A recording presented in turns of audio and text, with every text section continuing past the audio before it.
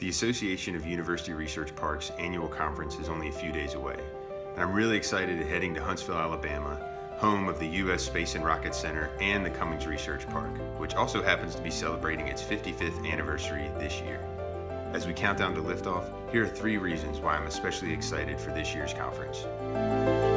The content of the AURP conference is exactly what I need as a professional working directly with university research parks and their partners in industry to help be successful. And the content that's delivered at AURP is exactly what we need in order to both be informed of new trends, job creation and talent development opportunities and new partnerships, as well as ways to think creatively of how research parks need to continue to evolve and push the limits as destinations for innovation. The people.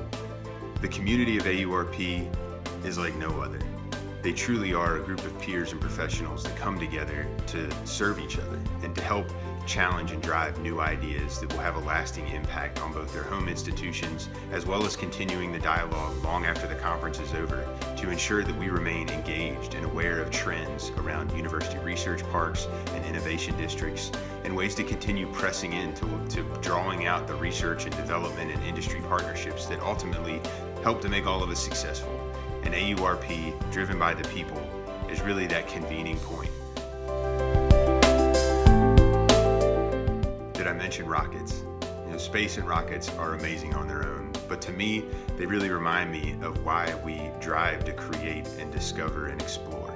And university research parks are really those ideal destinations where we get to do that every single day, partner with government and industry, and push into the future and really create that together. And to top it all off, we'll be gathering at the U.S. Space and Rocket Center around the actual Saturn V Apollo rocket that went to the moon, and be joined by NASA scientists and hear some of their tales about innovation.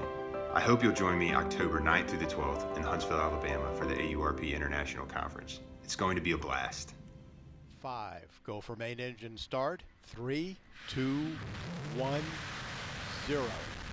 And liftoff of the Atlas V with MMS, using magnetic reconnection to fill in pieces of the puzzle of space weather.